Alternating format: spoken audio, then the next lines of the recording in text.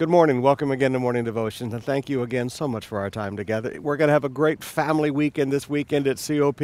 Say, Pastor, are you really going to be here? Yes, I've just taped these in advance. We came down for the dedication of the branch church here in Davao with Pastor Marlon and Pastora Rose, and my goodness, what a great job everybody has done in getting this building ready for God's people. Right now, I want to take you back to the book of 1 Corinthians chapter 16, beginning in verse 10. Now remember with me everything I've taught you about the church in Corinth. This was per capita, perhaps the richest city in the Roman Empire. These were people that never respected the Apostle Paul, that never chose to give Paul respect, and that instead chose to listen to the super apostles and things.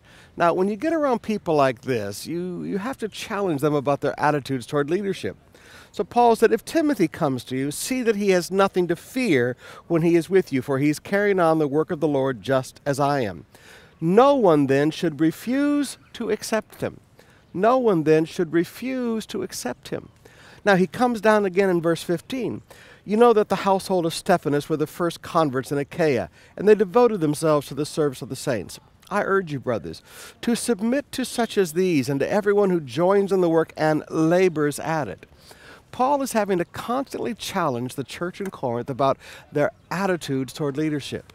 And it amazes me today how in a time of prosperity, how many churches refuse to respect pastors. They would rather listen to a rich businessman than to a man of God. They would rather listen to a movie star than to a man or a woman of God. And I know what I'm saying is not popular, but it's not my job to be popular. It's my job to be pastor. This was the same problem with Corinth.